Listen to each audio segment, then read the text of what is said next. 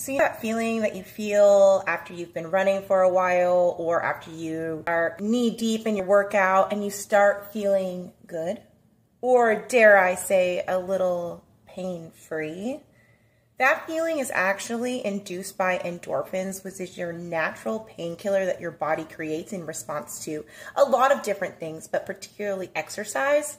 And that is your body's very own, very legal form of morphine. Endorphin is in a combination of two words, endogenous and morphine.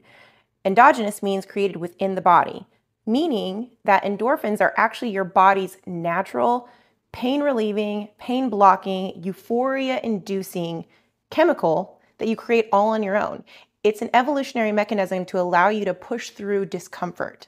When you're under physical stress, like pushing through a hard set of squats or going for a long, difficult run, your pituitary gland actually releases endorphins, which bind to neuroreceptors in your brain that helps block pain and produce a euphoria-like feeling. This is where we get the name runner's high. Now, the interesting thing is if you look at an endorphin molecule versus a morphine molecule, they're very similar, and even more, they bind to the exact same receptors in your brain. So they work almost identically. This is an opium poppy plant. This plant contains chemicals that bind to the same receptors that both endorphins and morphine do.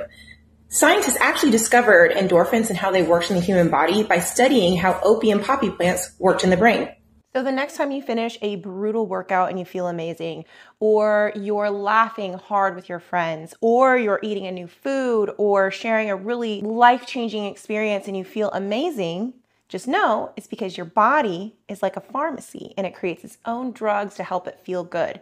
And so that is a breakdown of endorphins, how they work, and what can make that happen for you and why you feel good.